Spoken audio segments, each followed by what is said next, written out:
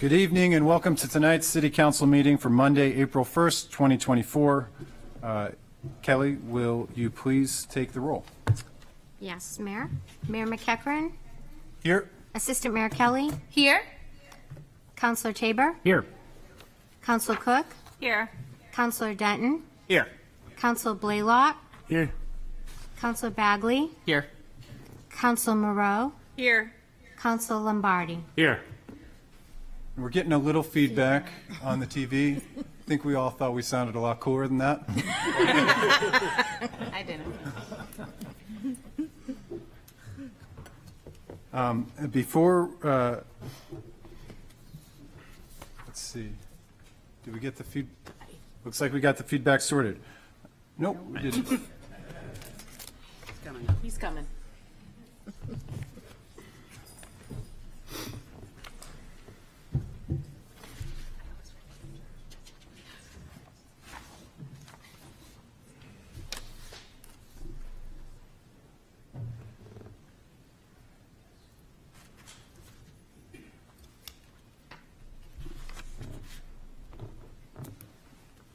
Think we're good? No?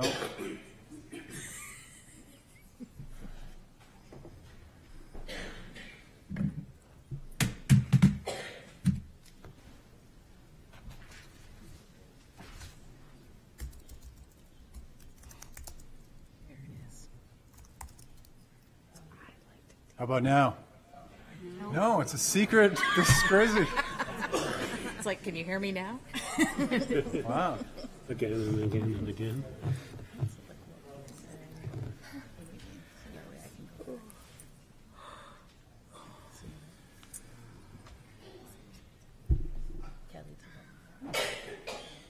And now. Sounds good. She'll send out action sheets. All right. Round of applause for Kevin.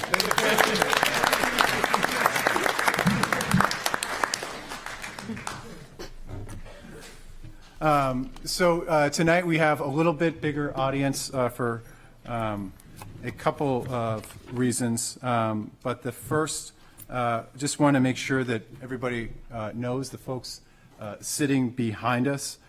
We have Student Government Day coming up, and they're going to shadow us for this evening. And then we're going to have Student Government Day on what day again? April 12th. April 12th. And that's when we're going to have the real business of the city get done.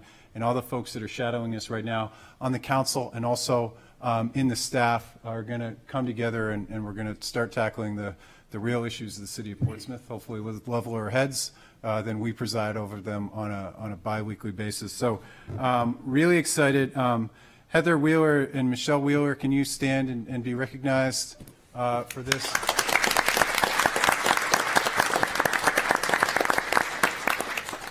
And then I'm going to go through just the folks that we have up here.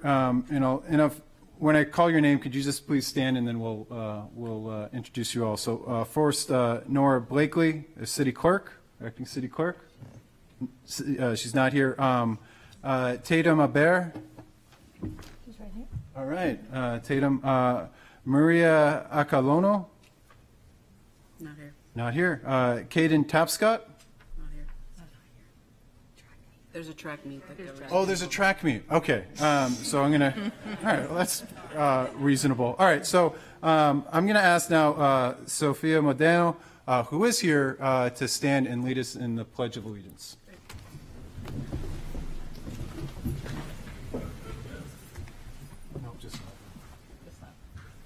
I pledge allegiance to the flag of the United States of America and to the republic for which it stands, one nation, under God, indivisible, with liberty and justice for all. Good job. My greatest fear is that I mess up a word there and it doesn't go away. All right. Next, we have a few proclamations, and I've asked the Assistant Mayor to read the one on Sexual Assault Awareness Month. Thank you, Your Honor. I just ask the mayor to read this as I have for the last few years, because I think it's very important as a public, an elected official, that when a proclamation comes forward that means something to you, that you read it and you express it as you feel comfortable. I myself am a sexual assault survivor, and so I feel that it is my place that if I can tell my story and help one other person or countless other people feel more comfortable in their truth and hopefully seek out any help that they need, that it is my place. So, whereas April was declared National Sexual Assault Awareness Month in 2001 because sexual assault is prevalent in every community and affects all people regardless of age, social economic status, sexual orientation, gender, race, religion, or nationality. And whereas nearly 1 in 5 women in America experience rape or attempted rape, and nearly 44% of women and about 25% of all men experience some form of sexual violence in their lifetime. And whereas sexual assault can upheave the lives of victims and their families and can lead to depression, anxiety, PTSD, and other physical and emotional wounds. And whereas the Violence Against Women Act became federal law in 1994 and has been reauthorized in 2000, 2005, 2013, and 2022, which strengthened rape prevention education, crisis center support, training to law enforcement and frontline workers, and provided additional resources to victims. And whereas the City of Portsmouth has employed a victim witness advocate since 1999, and with the funding from the Violence Against Women Act to work with the police department to support victims of sexual assault. And whereas the city works with Haven, one of 12 crisis centers across the state, to provide 24/7 support to victims of sexual assault, domestic violence, and sexual harassment and stalking. And whereas the city reminds everyone that confidential local help is available 24 hours a day at Haven's Violence Prevention and Support Hotline, 603-994-SAFE. And whereas the City of Portsmouth stands with all New Hampshire prosecutors as centurions on the front lines advocating on behalf of victims of sexual assault. And now, therefore, I, Dagmar McEachran, Mayor of the City of Portsmouth, on behalf of the members of the City Council and the citizens of Portsmouth, do hereby proclaim April 2024 in Portsmouth as Sexual Assault Awareness Month. And I call on all of our citizens to come together to reaffirm our commitment to ending sexual assault and supporting survivors.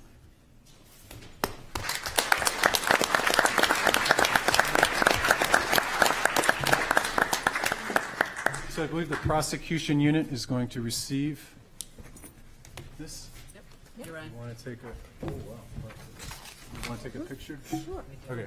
All right. We're going to file down and take a picture. I guess. Well, this.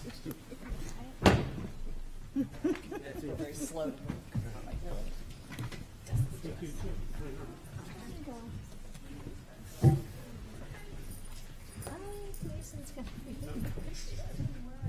I'm coming.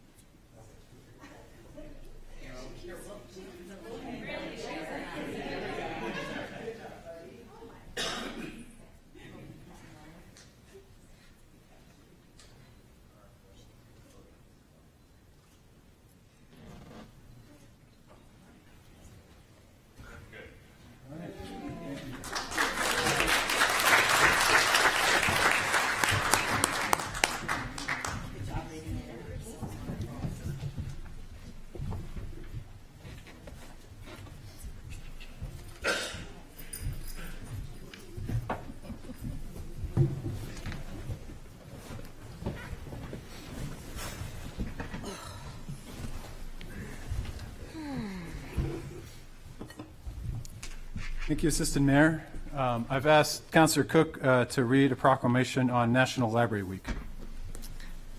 Thank you, Your Honor.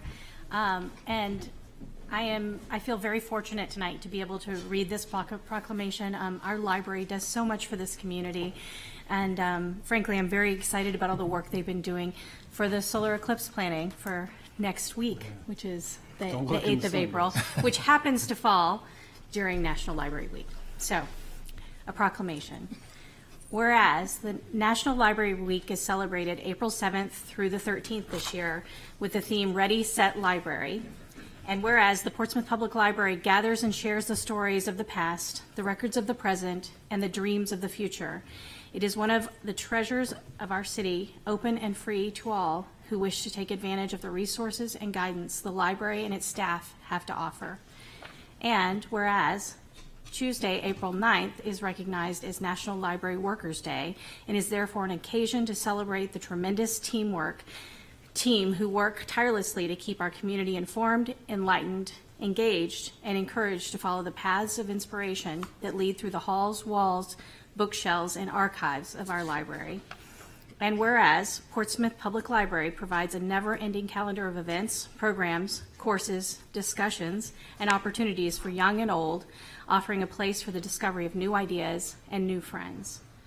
Now, therefore, I, Kate Cook, on behalf of Daglin McEachern, Mayor of the City of Portsmouth, and on behalf of the members of the City Council and citizens of Portsmouth, do hereby proclaim April 7th through the 13th, 2024, as National Library Week in Portsmouth, and call upon the residents of Portsmouth to get to know our library even better than they may already, and to recognize our library professionals as being dedicated to elevating our minds and lives, because they know there's always more to the story.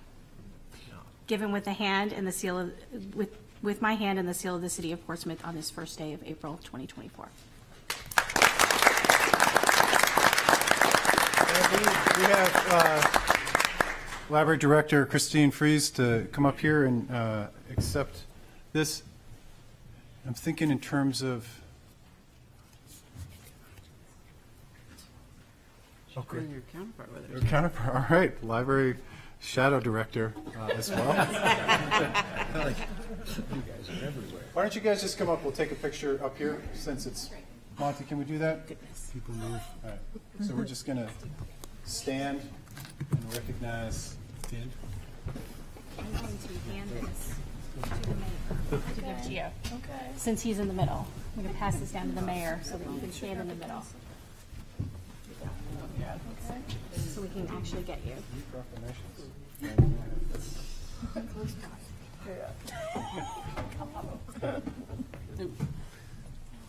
moving my chair out of the way.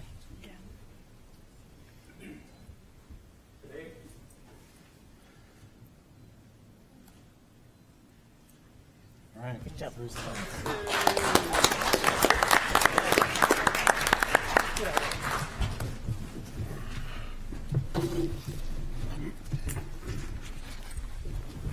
Kids are going to come back and be like, how was council? It's great. It's literally what they say. Just taking pictures, giving out proclamations.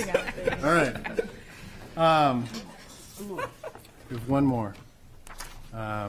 This is National Community Development Month, and proud to be able to read this. Whereas April is National Community Development Month, created to celebrate the Housing and Urban Development and Community Development Block Grant CDBG program, and whereas 2024 marks the 50th anniversary of signing the Housing and Community Development Act and the creation of the federal CDBG program, and whereas since 1977 the City of Portsmouth and its Community Development Office have administered CDBG program funds to make a positive impact on the city and its residents, it remains committed to creating a sustainable and dignified quality of urban life by leveraging federal dollars to promote fair, safe, and affordable housing assistance for precariously housed and homeless, establishing critical infrastructure, making public facility improvements, and delivering quality public services. And whereas the CDBG program is a valuable program that has made significant contributions that benefit low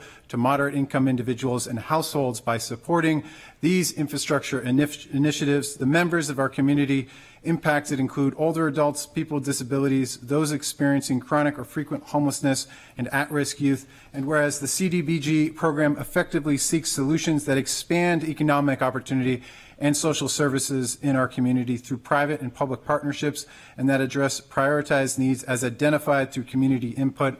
Now, therefore, I, Dago McCachran, Mayor of the City of Portsmouth, on behalf of the members of the City Council and the citizens of Portsmouth, do hereby proclaim the month of April 2024 in Portsmouth, New Hampshire, as Community Development Month, and commend the good work championed by all those who serve the interests of our citizens through fair and effective community development, given with my hand and the seal of the City of Portsmouth on this first day of April 2024.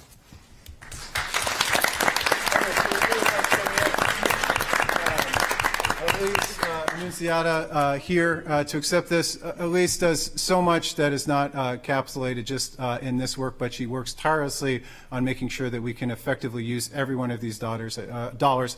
I couldn't imagine a better person to receive this proclamation. Thanks for all you do for the City of Portsmouth.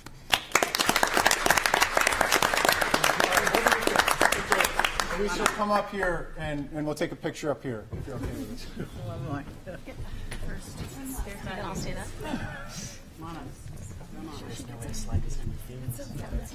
By the end of this, we will.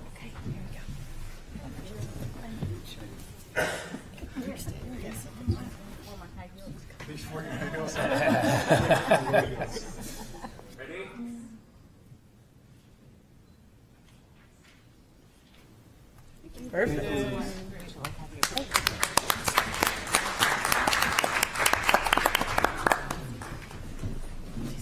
Your Honor, I'll move that we close the non-public and seal the minutes. Oh, closing it. Okay, yeah, I'd wait a motion to close the non-public and seal the minutes. Second. All in favor? Aye. All right. Happy days. Next, so we have the, so this is a special one. We have a mayor's award, and it's, I'll let this, I mean, a lot of people are here, so it's not a surprise. This is going to Carl Diemer for all of his work on the rec board and for Portsmouth over the last, really, over 3 decades. And I have some notes because normally I wing it and I forget some things, and it's important to recognize Carl for everything that he's done, but it's also important to see just the breadth of what he's accomplished for other people, for the City of Portsmouth. You know, for Carl and your family to get the kudos you deserve, but to put the bar out there for others in Portsmouth to be able to hope to live up to the level that Carl's exemplified. So I'm going to read this, and then I just have one more thing to say that I thought of while I was sitting here, and then I'm going to come down and present this, and I'm going to pass the mic to Carl for the order of events. And I see that public comment's next, and some people signed up for public comment as well. So I want to take a moment to say a few words about Carl Diemer on the occasion of his retirement from the city's Recreation Board after 23 years of service, including 12 years as board chair. Carl is a sterling example of the concept that the most important job in Portsmouth is citizen, and those that go above and beyond as citizens volunteers are our lifeblood. Throughout the years we have worked together as mayor and council, we've enjoyed what a colleague in his civilian life in the auto industry recognized when he said, above and beyond Carl's obvious knowledge and deep understanding, we have always valued his willingness to sit and listen to various ideas, endorse him as a tremendous asset to any organization. In his 35 years of public service to his community, he has contributed substantially to the quality of life enjoyed by all of our residents. He has provided invaluable insight, engagement, and institutional knowledge over the decades to a number of organizations, including Pro Portsmouth, where he served as vice president, the Portsmouth Shamrock Football Organization as vice president and treasurer, the Portsmouth East Baseball League as VP, and the Portsmouth Baseball League as player agent, Portsmouth Babe Ruth Baseball League as coach, VP, and president, and is coach for Portsmouth High School off-season indoor soccer league. In addition, he served on the middle school building committee and worked tirelessly to relocate Alumni Field and the Connie Bean Center to create this outstanding facility at the heart of our city. And it's that last point that it's difficult, I think, to encapsulate, like, what we do as a city is really embodied by Carl. He got involved when his kids were young, and then he stayed involved for a long time. And the Connie Bean's the best example of that. I remember going to the old Connie Bean. You know, I was partial to the old Connie Bean. There was a lot of, you know, basements and cool things, you know, places you could get in trouble. And I didn't really think about the work that went into the new Connie Bean until just a couple of years ago when my daughters were young. And it's really easy to think about all of the work that needs to go on in the city of Portsmouth. It has to go on all the time. It can't just be when you need something that you're going to strike up the band and march towards that. That's might how you get started, but we always need something in Portsmouth, and we can't do it all on our own. We need folks like Carl that are going to continue beating that drum, rallying people, so that when you don't pay attention to something, you know, for 20 years, you go off to college, you come back, you raise a family, and you come to the Connie Bean, you are delighted by just the amazing service that is to the city of Portsmouth. And so, as one dad to another, I thank you for looking out for all of Portsmouth and creating a hell of an example for the rest of us to follow. Thank you, Carl.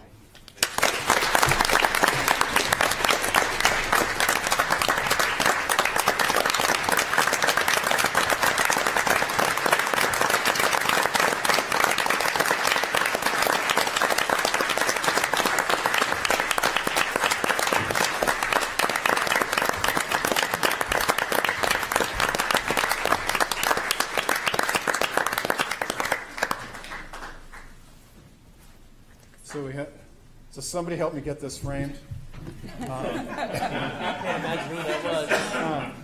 I also have a doorstop for keeping the door open. Keeping the door open. And if I can shake your hand, I got a city coin for all the work you did. So, Carl, the mic is yours. Thank you. Thank you so much. We're not going to, 3 minutes in your heart. It doesn't apply. You can talk as long as you want. So, thank you, Carl. Thank you very much.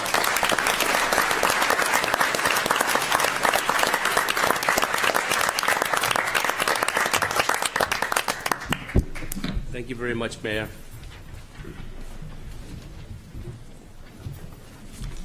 Just prepared a little something I wanted to speak to. First of all, thank you, Mayor, City Council, City Manager, and City Attorney. I also want to thank all the wonderful people, my friends, family, and neighbors, and people I worked with on the boards that are here tonight to honor me. I'm very flattered, and I just honored that they're all here. So I feel it's been a privilege and an honor to serve Portsmouth for in the Recreation Board for over 23 years. I want to thank Todd Henley and each one of his great staff for the great job they've done and the wonderful reception and just the privilege of working with his department for so many years. 44 years ago, I was fortunate enough to be stationed at Pease Air Force Base, and it was my last base. At the time, I fell in love with the city of Portsmouth, so I decided to stay. I knew this was the place I wanted to settle with my wife and raise my family. Every neighborhood had its own little character, and it was just full of good people all throughout. That made it even more attractive. Of course, it was a little saltier back then, with the fine establishments as the Ranger Club, Starlight Club, Roses, Victory Spa, and Duff Stump, and of course, Wally's. That has all since changed since then. It's evolved. Portsmouth has evolved into a beautiful city that we all can be very, very proud of. I also knew it was a city that I wanted to get involved with by giving back time to the community in some way to make it better. I also know that volunteerism is so important to promoting a healthy community for the residents. As you know, we always have a little bit of shortage of volunteers. I know that from many organizations that I was volunteering in, and it always ran thin. I believe if everyone just gave a little bit of their time to serve on a board, a committee, a sports team, or in the arts, or anything that would keep improving the quality of life and for our future of Portsmouth, it would benefit everybody, just a little bit. You know, everybody should just give a little time back, give something back to your community. That's most important, and that was my focus. You get out of something what you put into it, and that was always my mantra. After spending many years of volunteering with Pro Portsmouth, the Shamrocks football, Little League baseball, Babe Ruth baseball, the high school boys indoor soccer, middle school committee, and the recreation board, I felt it would be a good time to take a little bit of a break. So, you know, not that I've stopped volunteering, but I'm just taking a little break. So I want to thank Portsmouth for all the opportunities it gave me over the years and to give back, and hopefully it made a difference for the future and all the residents of Portsmouth. I can't thank you all enough, and I appreciate it.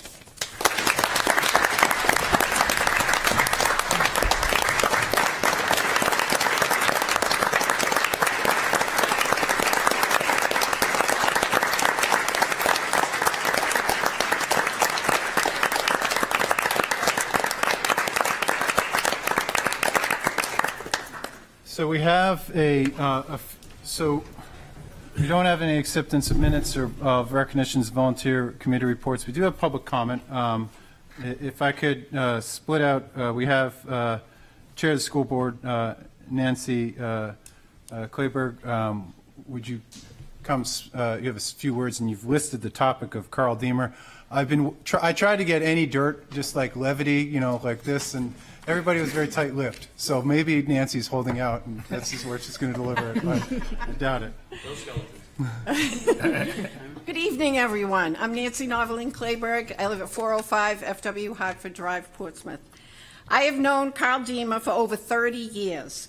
Not only is he and his fabulous wife, Joanna, dear friends, but his longtime service to our community has made our city a much better place for not only our kids, but for everyone. For example, I served on the committee that was created to build a senior citizen center for Portsmouth. Carl chaired that committee. His ability to organize the interested parties, conduct research, and work with the city staff to secure the building from the federal government, remember that was quite a feat, was impeccable. No stone was left unturned under Carl's leadership. And today we have a thriving, attractive senior center that is enjoyed by hundreds and hundreds of citizens. What a great accomplishment for Portsmouth. In addition, the many projects and services that Carl has provided for our youth is admirable. I remember years ago, Carl was instrumental in merging the two Little League teams in Portsmouth. There was often tension and discord between the two, and Carl was very influential in ending that rift, and we have a very successful Little League program today. And finally, his many years of service as the chair of the rec department. His accomplishments would take hours to describe. Thank you, Carl, for your many years of dedication. I treasure you as a friend, a fellow colleague, and your tireless contributions to Portsmouth. You are a fabulous husband, father, friend, and community contributor. I will love you forever. Thank you, Carl.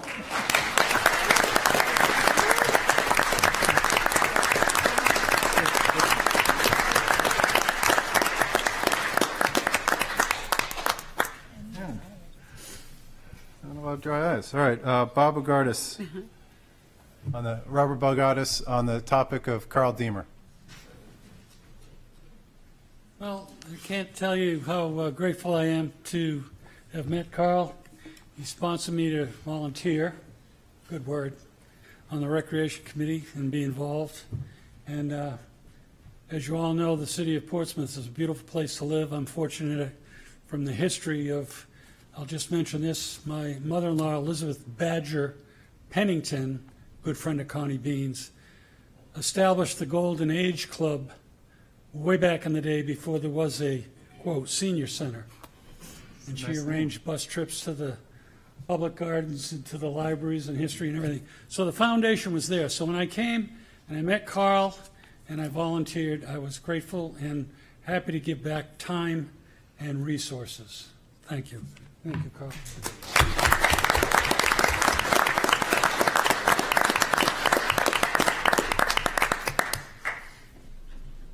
So next up,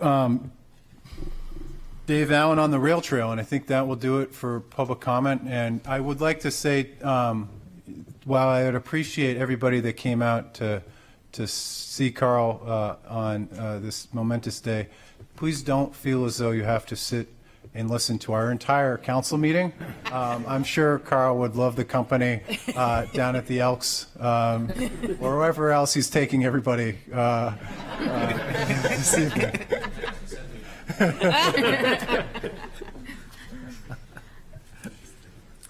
Thank you, Mr. Mayor, Honorable Mayor, and City Council, City Manager Kennard, and City Attorney Morrell. I'm here, well, first I'd be remiss if I didn't say I've worked with Carl both professionally as volunteers during the Babe Ruth days, and I agree wholeheartedly that that man truly deserves that award, and I'm very glad to see him get it. But I'm here also to speak about the rail trail, which is actually in an exciting phase right now. I am a board member of the New Hampshire Seacoast Greenway Alliance, and we're a 501c3, and our mission is to provide regional coordination, policy development, management, maintenance, fundraising, and promotion of the New Hampshire Seacoast Greenway.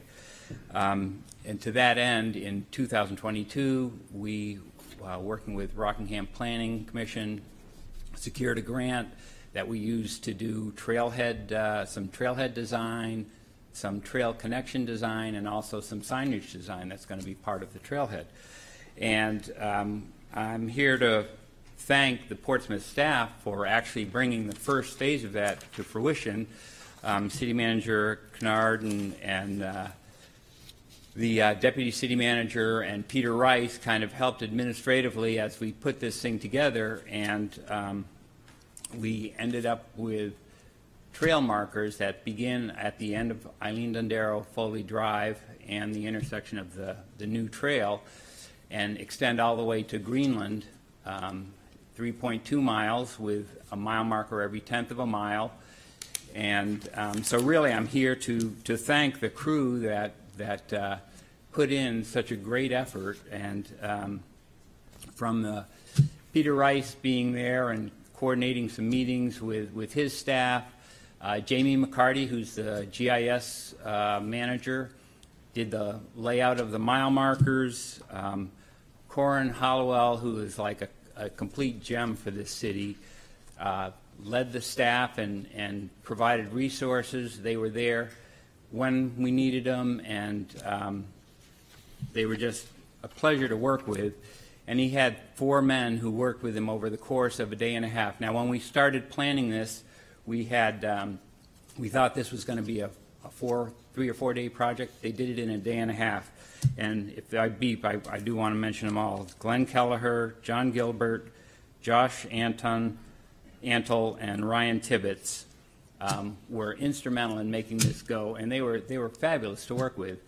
And I would also like to recognize we put in the posts, we got all the posts done for the entire length, and then the Portsmouth High School cycling team under Charlie Bordage's tutelage, we had 4 riders, Ilya Ramdanovich, who's here tonight, Max Shorter, Ben Croto, and Derek Bulbo, it was just a pleasure to watch these guys install all 34 signs on a cold Friday afternoon, and it was a pleasure to work with them also. So thank you, City of Portsmouth, for your support, and we've got Greenland, Rye, and Northampton following in your footsteps. So thanks, Dave. Yep.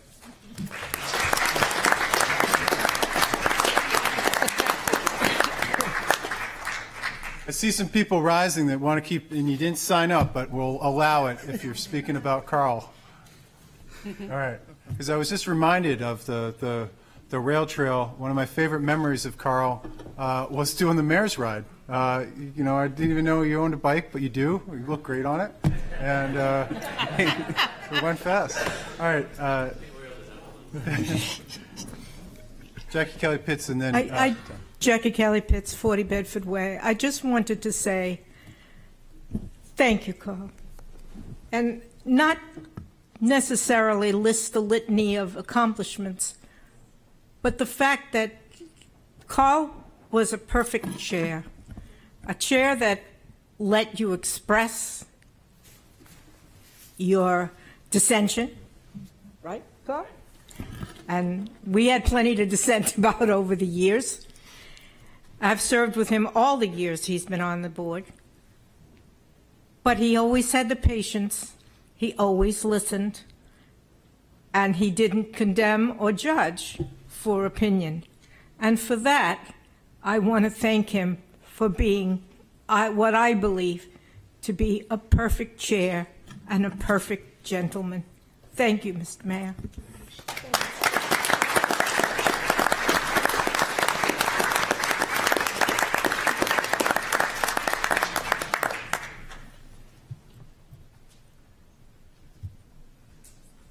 Good evening, Todd Henley, Recreation Director.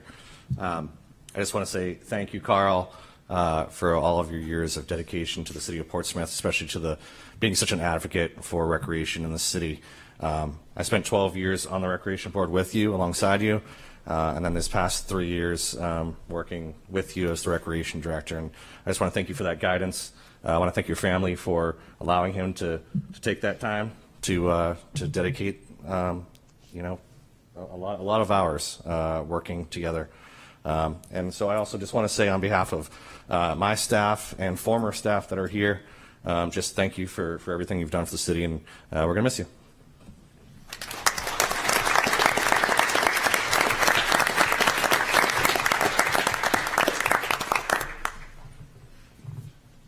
Well, thank you, Carl. There's simply a lot that, you know, somebody asked me just yesterday, and I'll let the cat out of the bag. Carl offered to come to our neighborhood yesterday dressed as the Easter Bunny. Hopefully my daughter's not watching right now. But when you left and you get it was an opportunity for our neighborhood to gather a bit and speak to each other, meet new people there. Somebody asked me, well, where do I find out all that's going on? And started listing out some of the things that are going on. And more than, you know, recreation, you and the rec board, the rec department, you create community, and you create an opportunity to come together. And in this day and age, getting off your phones and getting outside or getting inside, is an opportunity to create community, and so we are indebted to the community you created here through your volunteerism. It's hard for me to express just how grateful this community is for all the work that you did and will continue to do to build it. So thank you, Carl.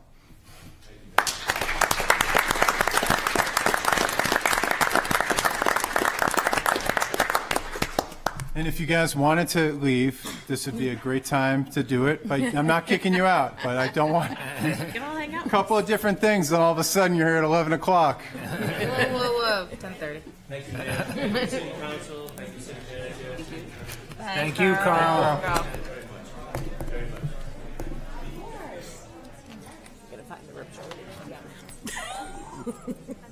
And the rest.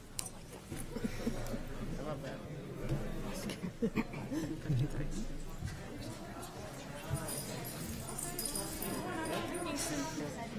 I figured you would be. I thought about going down.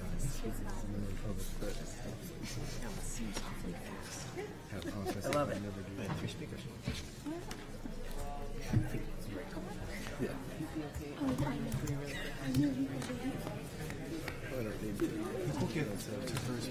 Yeah, we will. Yeah, you will. He's getting in the spot. He's getting back on the spot. I don't know my Apple ID password. Okay, so we're on to the city manager Conard's items which require action. City manager.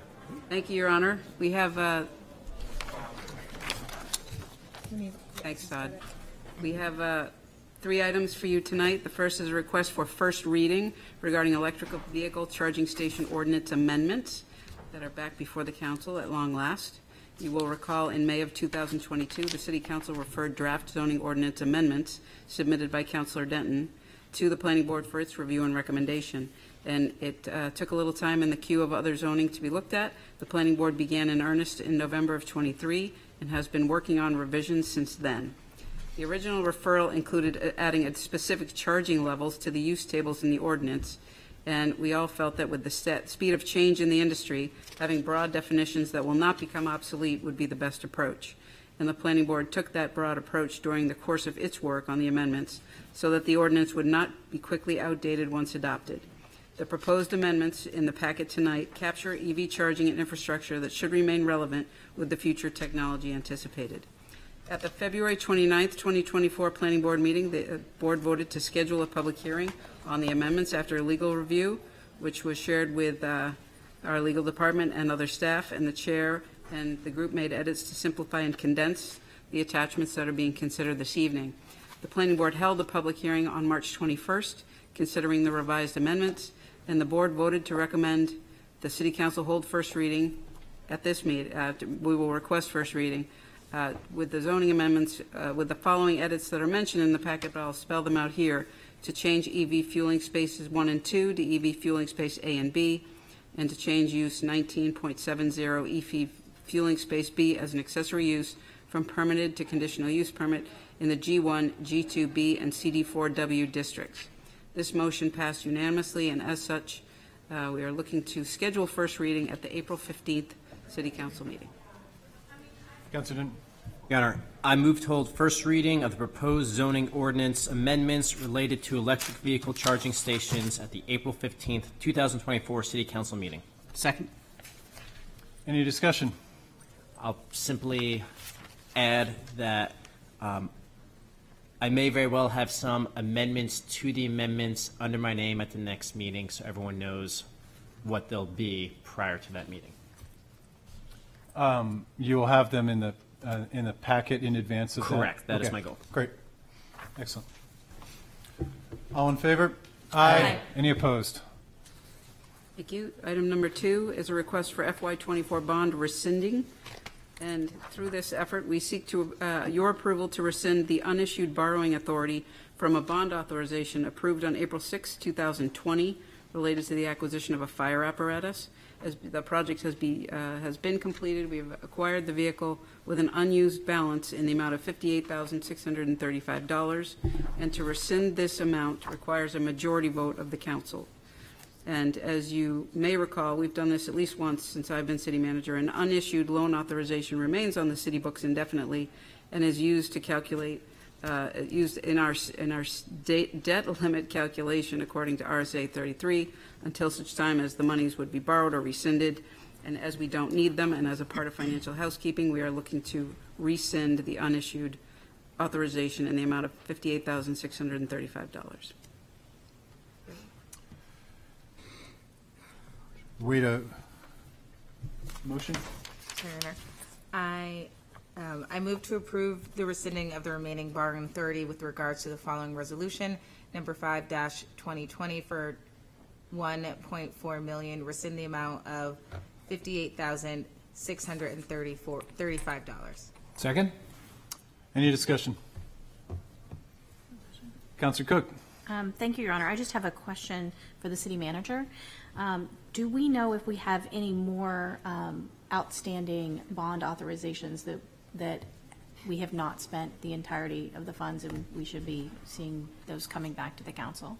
I have not been apprised by the finance team that we do. It is my understanding that with this rescission, we are now recognizing what we have not yet authorized or needed to authorize. Thank you. All in favor? Aye. Aye. Any opposed? Great, thank you. The third item would be relative to the disposition of real estate and the matter of 3 tax-deeded residential properties. There is a pretty long and involved memorandum in your packet from Deputy City Attorney McCourt regarding these properties known as 508 Richards Avenue, 150 Bartlett Street, and 323 Islington Street. And Trevor is here to answer any questions you might have. It's a complicated arrangement, and it's fair to say that it is not typical for the city to take by tax deed parcels in general, let alone residential parcels. And the memo will tell you that the owner must fail to pay property taxes to the city for at least 3 years before we can even take such an action. So our staff goes through a pretty exhaustive attempt to collect, and as it has been the case every year until this time, this past fall, we've always been able to get the residential taxpayers to pay, if not at the last day, at the last hour of the last day. And in this case, we have one owner representing 3 properties that failed to pay. And so, as such, we are all learning how to go through the disposal process for residential properties, because it does not make sense for the city to be the long-term landowner of these properties. So the matter is looking for your approval to be referred to planning, which is what we do for the disposition of real estate, for their recommendation and report back. Your Honor. Is there a motion? Your Honor, I move to refer the matter of appropriate disposal options for 508 Richards Avenue, 150 Bartlett Street, and 323 Islington Street to the Planning Board for recommendation at its April 18th, 2024 regular meeting. Second. Any further discussion? Just a clarification then, this will be sent to the Planning Board? Correct. A recommendation will be brought back to the City Council? Correct. And through that recommendation, will there be like a public hearing on the Planning Board, or no, simply a discussion of the Planning Board? That's a good question. The Planning Board may request a more formal conversation, and here's Trevor. Thank you, Your Honor. To answer your question, no, a public hearing would not be necessary or scheduled. This is the kind of business that is handled very regularly at the Planning Board level. Recommendations on accepting interests in land or disposing of interests in land, conveying easements, for example, that they handle all the time without public hearing. And the ordinance does not require a public hearing at the Planning Board level. Okay, thank you. Councilor Morrow, question for? Does it require any public hearing at the City Council level when it comes back and we're making a choice of which direction to go in? It does not. It does not at that level. Councilor Cook. Thank you, Your Honor. The memorandum suggested that it would be appropriate for the council to provide some guidance going in sending this to the Planning Board. Is there any particular path that is you or the city manager would consider most appropriate for the city moving forward? Yes, thank you, Councilor. And to answer your question, and I apologize for the length of the memo and how involved it was, but I just wanted to lay everything out as clearly as possible and provide as much information as I reasonably could so that you could really think about this. And the one thing that I would just really like to highlight is that we are dealing with constitutional concerns here, people's right to their property, and we have to avoid conducting an unconstitutional taking, or a taking without just compensation. And as we all know, property prices within the city of Portsmouth are quite high, and there is a considerable amount of equity in each of these properties. And although the city is owed a pretty substantial sum on each of these properties, it would not be constitutional for us to take more than that value. Therefore, it's part of our duty to return that equity back to the previous owners. However difficult it may be given the complicated ownership structure in these cases. Therefore, my recommendation, the easiest way without where you don't risk endangering any of those concerns, would be just to dispose of the properties at an auction to the highest bidder. That would be my recommendation.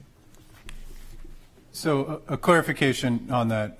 So for purposes of, if we wanted to, like a recommendation, we'd like to make it affordable housing or something like that, would come with the caveat of lowering the value of those houses or not justly compensating the owner of the housing or the property as such, and would run afoul of any constitutional requirements we have to justly compensate that owner or owners of the property. Sure. So Mayor, I tried to anticipate that the council may seek some way to ensure that these properties are used for affordable housing. I don't know that this is the right vehicle to accomplish that goal. However, I did provide some options in there which could bring about affordable housing in a constitutional manner for these properties, but they would all entail the expenditure of some funds, probably substantial funds, by the city in order to compensate the prior owners one way or another. Councilor Moreau. Has investigation and research into each of the properties as to what other outstanding liens besides the city are on the properties? Has that been done? Yes, there was only one mortgage on any of the three properties. It was an older mortgage, and we were unable to track down the mortgage holder.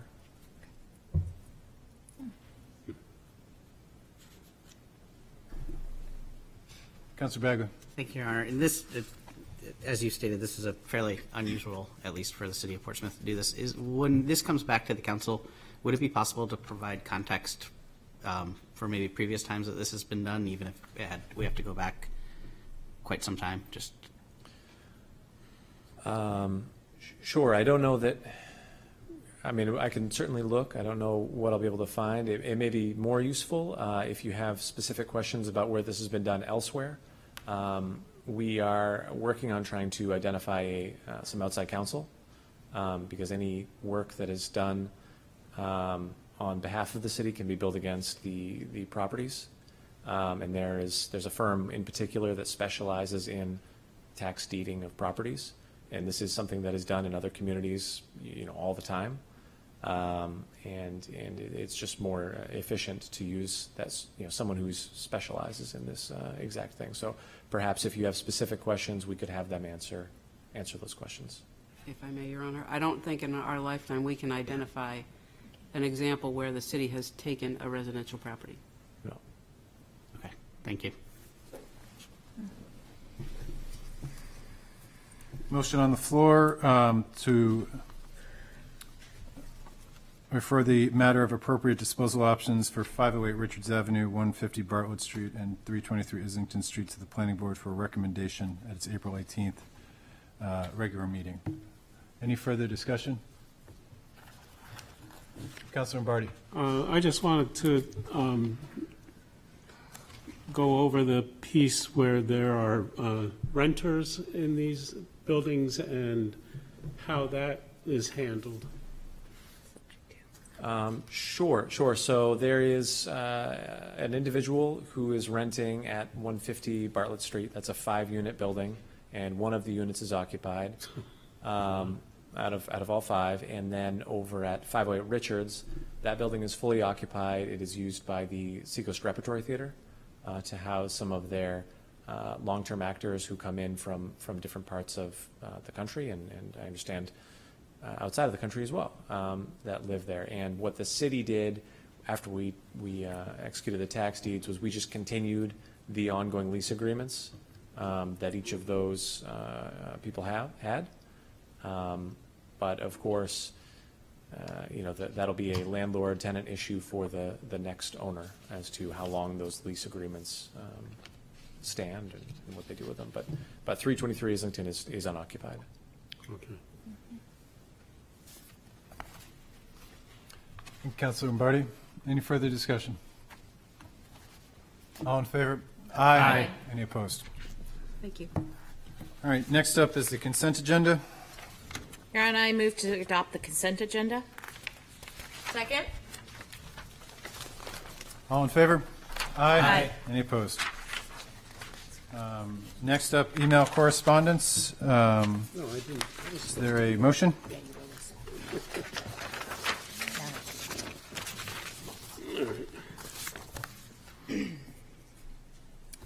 Yes, I move to accept and place on file.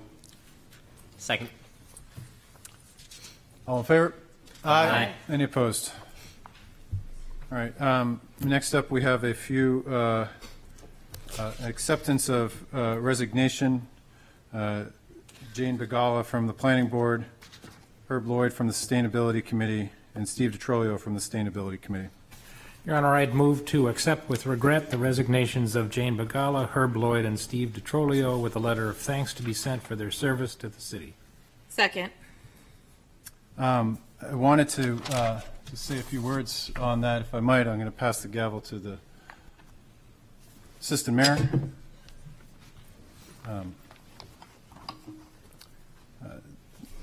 I wanted to specifically on Ms. Bagala, I wanted to extend my sincere appreciation for Ms. Bagala's commitment and contributions over the years. It was my honor to support her nomination by former Mayor Beckstead, and I appreciate the hard work she put into creating the previous master plan under Mayor Blaylock. Her efforts have been instrumental in navigating the complexities of community planning and development in Portsmouth. It's impossible to look at Portsmouth today and not notice her involvement in shaping the city we love. We thank you. As we now must put a new member to the Planning Board, I wanted to discuss the role of Planning Board members. It is not accurate to believe the Planning Board has the ability to somehow curb, limit, or stop growth and development on the application level. The Planning Board creates a master plan to guide development in the city, recommends the City Council adopt laws and rules designed to implement the master plan, and then fairly and evenly apply those rules to any given application. Put another way, if a member doesn't like a project, but the project follows the rules we as a city make, the application should receive approval. Based on why they feel a project was deficient, the Planning Board can recommend rule changes to the Council for future projects. We did this last year when requiring affordable units for the first time for any density bonus. This matters because the fundamental misunderstanding about the role of a Planning Board takes power away from those who actually wield it. You. Community engagement is not a mere formality, but the cornerstone upon which the efficacy and relevance of our planning efforts rest. The strength of our community planning does not lie solely in the hands of appointed or elected officials, but vibrantly within the active participation of every Portsmouth resident. It's here, in the diverse voices and collective action of our community, that we find the true power to shape a future that reflects our shared values and visions. It is clear Portsmouth is experiencing a rapid amount of development. We are looking at meeting this moment in different ways, from what we do with public land to updating and implementing our master plan. Whatever path we take, whatever we do, we need your engagement and involvement. I was impressed with the people who came out for the listening sessions on affordable housing. I urge everyone to keep that energy up, and we'll get the master plan and government we deserve. Thank you.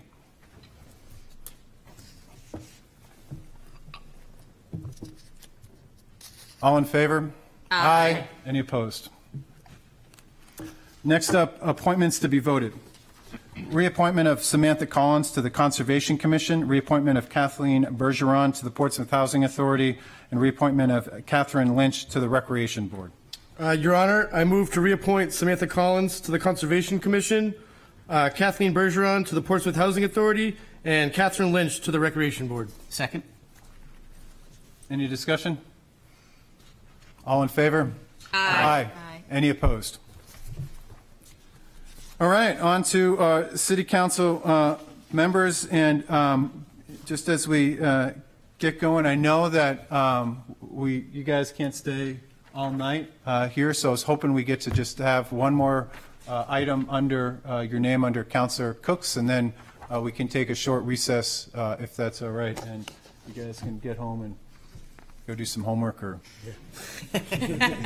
whatever my daughter doesn't do. All right. Councilor Cook. Thank you, Your Honor. And it is important that we get them home because it's end of term, so I know they all have a lot of homework. You will see in your packet a single-use food serviceware reduction or skip the stuff policy.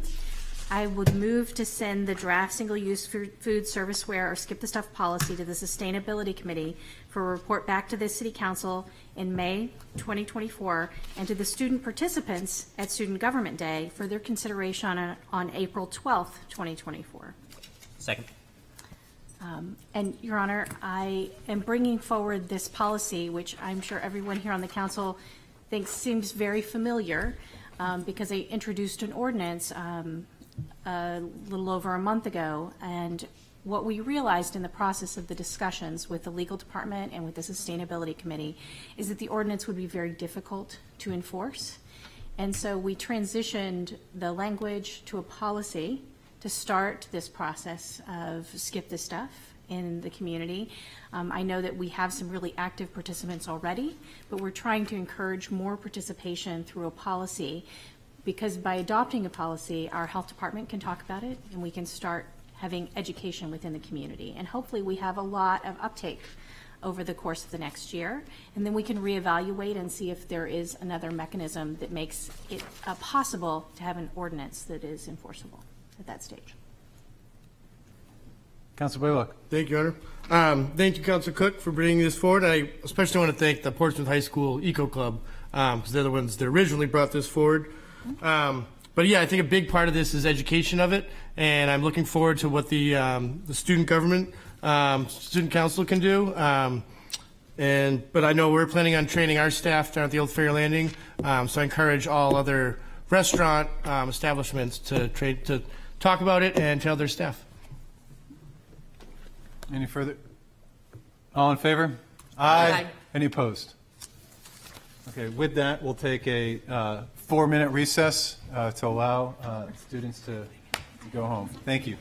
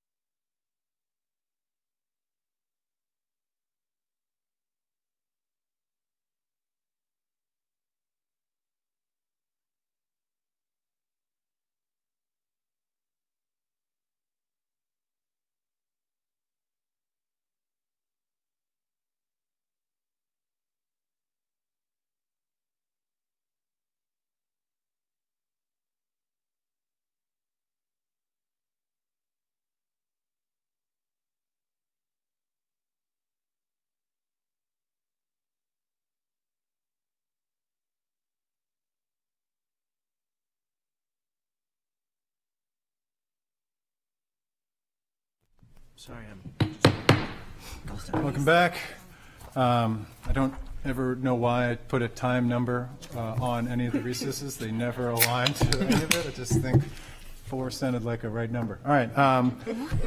Councilor Bagley. Thank you, Your Honor. I move to create a dedicated webpage on the Portsmouth City website designed specifically for renters. This page will feature a comprehensive collection of helpful links and resources, including but not limited to state and city housing ordinances, guidelines, and regulations. Additionally, the page will offer valuable information for first-time homebuyers and other relevant topics deemed beneficial by the city, catering to the needs and interests of our renting community. If I get a second, I'll speak to it. Second. Thank you. I think, you know, since I've been on the council and talking to a number of our constituents, there can be an impression among some of our population who rent, even long-term renters, that their voice is not somehow as meaningful or as important as those that may be homeowners. And that certainly is not true. And I think this is just a way for the city to kind of reinforce to our rental population, which makes up about 50% of our population, that, you know, their voice and their opinion is just as every bit as important as somebody that may own a home here in the city. Any other discussion? Councilor Bullock. Thank you, Your Honor. And thank you, Councilor Bagley, for bringing this forward. I agree. I think there's a large portion of our community that are renters. I was a renter at one stage in my life in Portsmouth. But I have heard from some renters that some don't even know they're allowed to vote, which was surprising. So I think any education is helpful and get everyone engaged. Any other discussion? Councilor Tabor. I think we're seeing an increase in the number of long-term renters who are part of the city because, as one of the Portsmouth Listens group said, the rungs on the ladder to owning your first home are broken. And so we've got renters happily renting 5, 7, 8, 10 years. I think it'd be great to have them participate. I think many of them do participate. There are other renters who are transient and moving through, and this is a 1 or 2 year or 3 year stop. So, but I think it would be helpful to know if you've discussed with staff and sort of made an inventory of the most important things that would be on the page.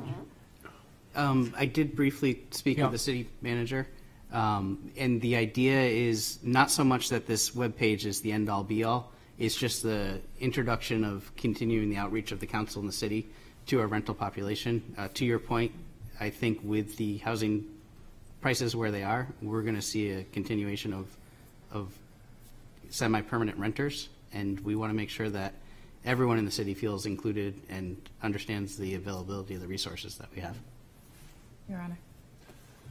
Sister Mayor. Thank you. Just a question, Councilor Bagley. Where do you see this page landing? Do you see this under the city clerk? Do you see this, I guess, where as you navigate our city website, it's broken down in categories very well in departments. So I guess my question is, where do you see this? So I would hope to see it on the banner for initially, and then I think our wonderful communications department led by Monty and Stephanie would get the word out. But most of the people I talk to that are good at navigating the city website, they use the search function because there's such a vast amount of information. So one area that I think it should be linked to is the first-time home buyers program. Because if you are a renter, you may have, you should at least be aware that we have a first-time home buyers webpage. I would just say that if we're I would think naturally it would be potentially fall under this, at least the landing page. It can have whatever links we have. We have a great amount of resources, especially now if you go to the Blue Ribbon Housing Committee. We have a plethora of resources, really well done landing page by Howard and staff. But if a big amount of our concern is that there are a potential amount of residents who are renters who do not know that they even have the ability to vote in their community, to me, making sure that we have some notion of that under the city clerk, to me, makes a lot of sense. But obviously, we will defer this to staff and look at staff feedback. Yeah, I would agree with that. Yeah. So just in addition, it's just the ordinances that affect renters. Do we have, I guess, ordinances that affect specifically renters? The one I was thinking of, and it's not a town ordinance, it's the state one. For instance, in New Hampshire, and it's been a while since I looked into this, but I believe you're only allowed to ask for 1 month's rent as deposit. So there's a couple state laws that, it would be, and we wouldn't even need to necessarily list them out because they're available on the New Hampshire state website, but it would just be a place for somebody to go and in a clearinghouse of, if you're a renter, these are 6 things that might be helpful for you to know that you might not otherwise know. For instance, that your security deposit should be held in escrow, and that the landlord has 30 days to give you an itemized list of anything that they might be withholding on the security deposit. And it's just making it streamlined for our residents to be able to access this data, because there's so much, what do we have, 1,700 pieces of legislation before the House. There's just so much data on the state website that if we could just point people to the few things that we think are most relevant and best to know, I think that's a good starting point. And then you say, okay, the city's helpful for this point. Let me see what else they have to offer. And then you maybe can segue over to the library page or the rec page and learn more about what the city has to offer, which I think would be helpful for a lot of our residents. I don't think there's a core group of the city that is well aware of what the city has to offer, but I think there's a lot of people that their lives are just too busy. You're raising a family, you've got a job, you're trying to pay the mortgage. You may not be aware of everything that our city has to offer if you're an owner or a renter. And I think this is just kind of targeted at that rental community, just to make sure they know that they're just as included as the ownership community. Councilor Lombardi. Thank you, Mayor. My only concern for this, I think it's a good idea, but my concern for it is that I know the staff is pretty busy, and we are, who is going to take care of this? Who is going to maintain it? I mean, having a web page takes kind of ongoing maintenance, and I'm just wondering, adding that to the staff is a question. Yeah, I mean, I can share the concern. I think it's a great idea to organize information that people find useful, and that's great, and we should be a resource for anybody that lives within the city, businesses, renters, homeowners, all of those things. We should strive to do that. And if this is an underserved or a non-served, part of the website, seems reasonable to do it. It does come with some cost in terms of, Councilor Lombardi says, not maybe the setup of the page, although that's probably somewhat intensive, but making sure that the page continues to be relevant. A web page, the last thing we want is like a web page that's just stale, that was created in 2024 and 2027 when it has things that are outdated. And so, that is probably a larger conversation of how we, go about, putting things on the website. I don't see any, reason not to include this as part of like the planning department or, under another part of the website, but Assistant Mayor. Councilor Bagley, would you be open to a friendly amendment to changes to a report back first, so we could, as a council, discuss what we feel like is relevant and can submit things to staff to be helpful in the potential establishment of a page?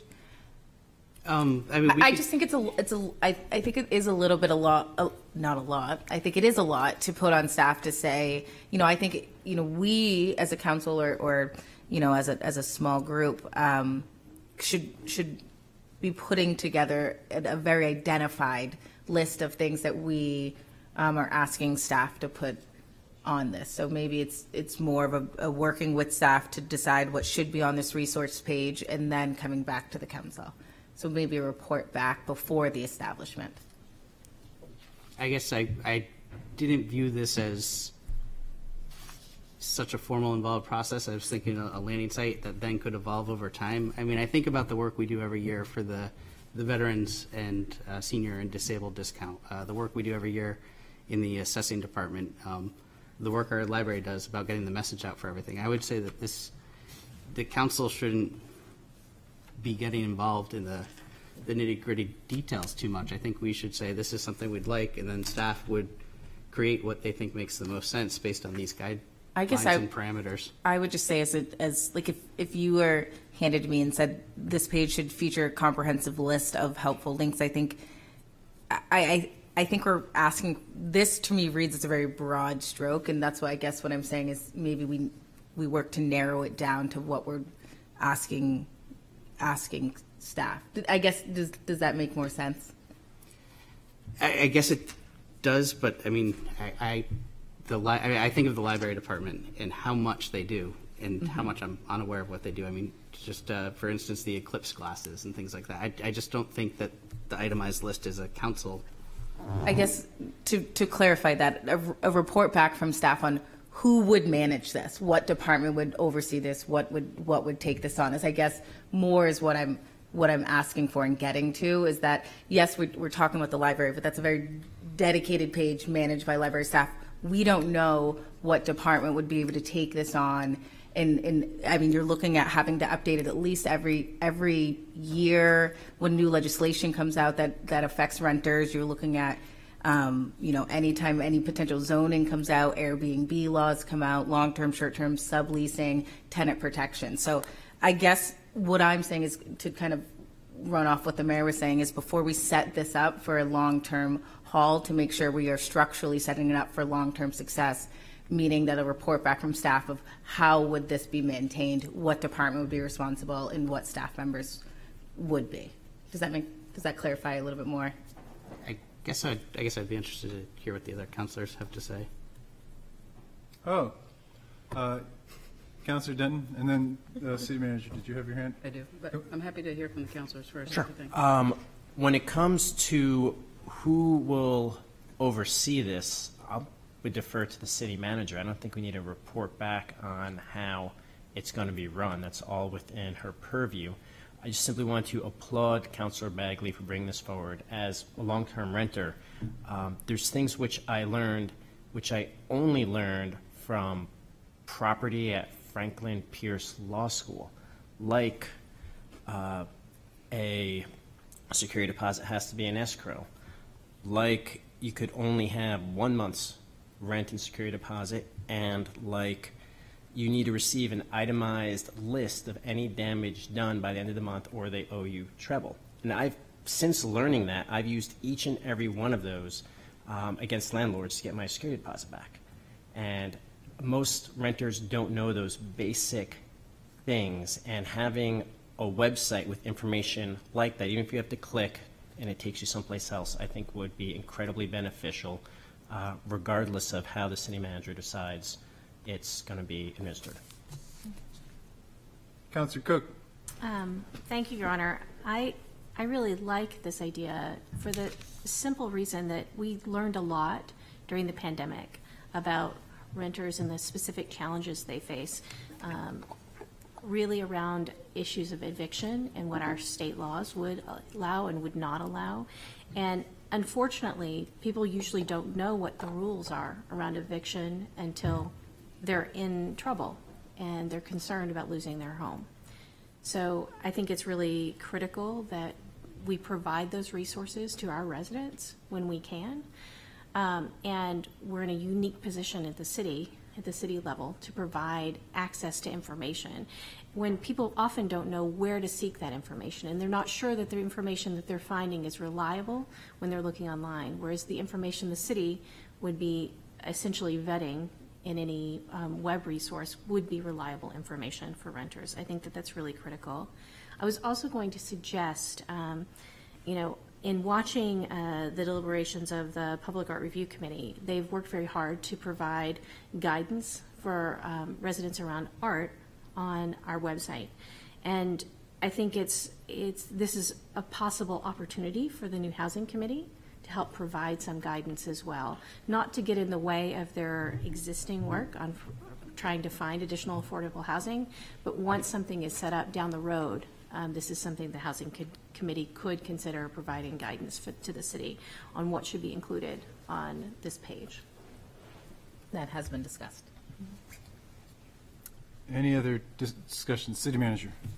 As I was sitting here thinking about the departments that would be involved, at first blush, I come up with at least 5. So what I think will happen out of the gate, should this be supported, is we'll work internally to stand up what we think is a recommendation. We will provide an informative report back to tell you what we've got and how we plan to roll things forward. So that's what we'll pledge to do if this does receive support. Perfect. Okay, so we'll get the report back regardless. You know, I think I'd say almost everything, you know, sounds great when it's at the broadest levels, and I think having, you know, support for, you know, renters, it very quickly goes into like a renter's bill of rights and the laws that exist there. You know, there's been more news stories in terms of, you know, folks, you know, on the landlord side facing people that are not moving out of places. It's all very difficult, and so what I think the questions that the council is asking of Councilor Bagley is, who owns this on the city side? Not necessarily from a content perspective, because the ownership of that, because eventually somebody will come to a website and see a resource and then immediately feel as though we will be the adjudicators in solving that.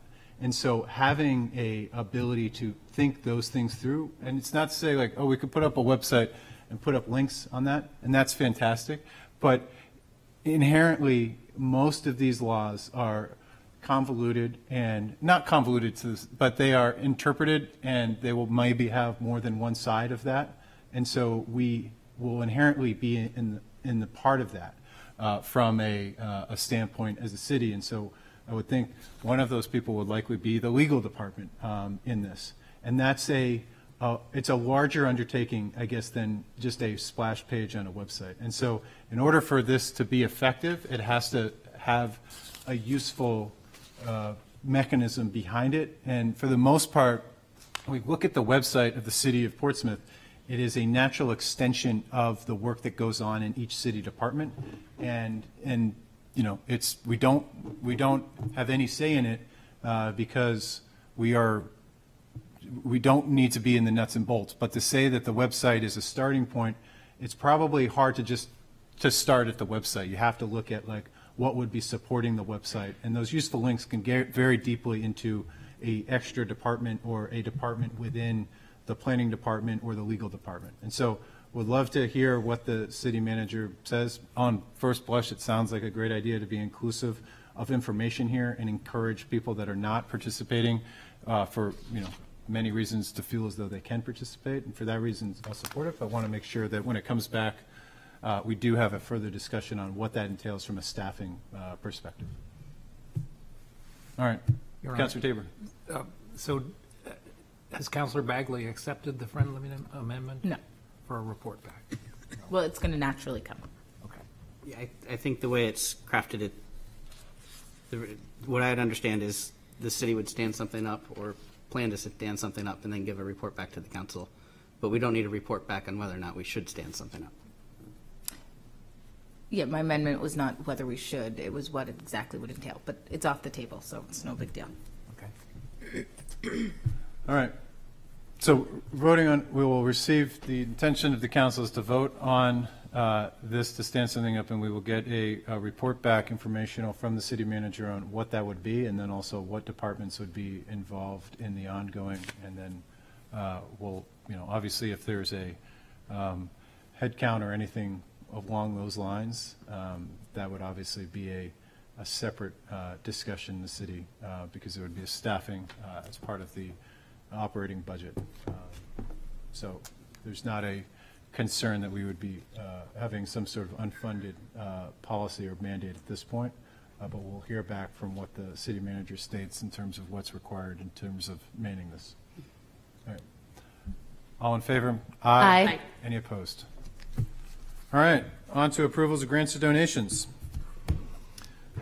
We have the approval of a wellness reward for wellness coordinators initiatives in the amount of $2,000. Your Honor, I move we approve and accept the wellness award for $2,000 as presented. Second. Any discussion? All in favor? Aye. Any opposed? Next is an acceptance of donation to the fire department for EMS improvements in memory of Edward Markowitz in the amount of $500. Your Honor, I'll move to approve and accept the donation for the fire department as presented. Second. All in favor? Aye. Any opposed? Next, we have an ARPA-funded grant amendment number 1 for Mechanic Street Pump Station improvements. Your Honor, I move to authorize the city manager to enter into Amendment 1 of ARPA grant agreement with the State of New Hampshire Department of Environmental Services for modification of the anticipated project substantial completion date to Mechanic Street Pump Station improvements project by 6 months to a completion date of January 21st, 2025. Second. Any discussion? All in favor? Aye. Any opposed? Next is an ARPA-funded grant amendment number 1 for sewer rehabilitation project. Yes, thank you, Mayor. I move to authorize the city manager to enter into an amendment number 1 of the ARPA grant agreement with the State of New Hampshire Department of Environmental Services for modification of the anticipated project substantial completion date to the sewer rehabilitation project by 6 months to a completion date of March 31, 2025. Second. Any discussion? All in favor? Aye. Any opposed? On to the city manager's informational items. Great. Up first will be a verbal update on the status of the community policing facility, and Director Rice is going to share that. Thanks, Peter. Mr. Mayor, City Council, Peter Rice, Director of Public Works. Since the last time we spoke, we've made some good progress relative to a number of aspects of the project. The first thing of major concern for us was making sure the driveways would work if they were reconfigured, and we've seen some site development plans for that that show with some modifications to the driveways we would improve access, specifically relative to ADA compliance for the sidewalks, so that's a positive aspect. We've also been making progress working back and forth with the consultants and the PD in a dynamic where we're seeing adjustment and right sizing. And I feel good about the direction things are going in, and we anticipate being able to come back with some formal presentation towards the end of May. The working group obviously will be involved. We'll be look forward to meeting with the working group in the next week or so. But we've made good progress, and I anticipate continuing to make good progress. At the end of the day, we need a police station that works for the police in a cost-effective manner, and one that the city will be proud of, for the long haul. So I think we're making good progress, and I look forward to continued efforts on this. Thank you, Peter. Thanks, Peter. Thanks, Peter.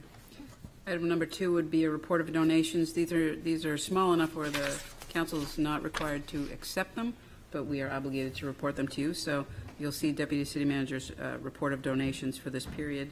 There are 4 separate donations, all to the cemetery's effort in the amount of $170. So that's just an informational update.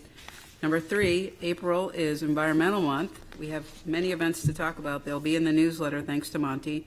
But the highlights would include Household Hazardous Waste Collection Day, the mayor's personal favorite, April 13th.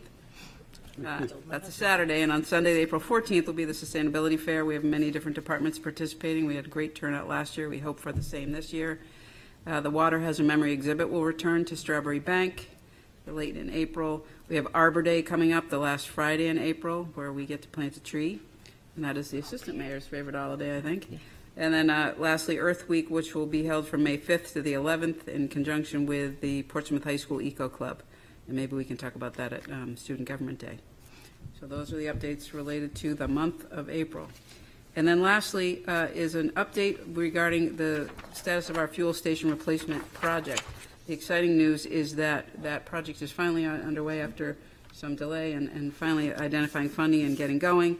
It will take 3 to 4 months to bring that back online, and in the ensuing time, you will see city vehicles fueling up at commercial gas stations, and you may think that is odd, and that is correct, it is odd, but for the period of time where our pump is down, we have a way by which we can track who is using what for gas and charging back. So that's a temporary fix, but just wanted to call awareness to that. It'll be strange to see city vehicles in regular gas stations. That's what's going on. Thank you. Thank you. Councilor I just Lombardi. have a question, Mayor. Thank you. Does that include the replacement of tanks? That includes everything, yes, sir, to be in full compliance with DES. And have they done test sites for around the existing tanks? That is correct, yes. Councilor Cook. Thank you, Your Honor. I just wanted to thank the city manager for this report out on donations, and I'm thrilled with the format of this in compliance with our new donations policy. It has made the work of the council, I feel like, much easier. So thank you. Thank you. Thank you, staff. Did you have something under miscellaneous? Under miscellaneous. All right. Okay. We're on to miscellaneous. We're on to miscellaneous. I just wanted to, some people may know, I am the advisor for the business club at the high school, and we've reestablished our FBLA, which is the Future Business Leaders of America. And tomorrow we have 6 students competing, representing Portsmouth High School at the state level. James, Henry, Cam, Mason, Ben, and Joe. This is the first time in, I think, 10-ish years that Portsmouth will be represented in FBLA, and so really excited to go and cheer on those guys. They've been working really hard. So that's awesome. Best of luck. I'll be there. But. All right. I would now wait a motion to adjourn. So moved. Second. All in favor? Aye. Good night, Portsmouth.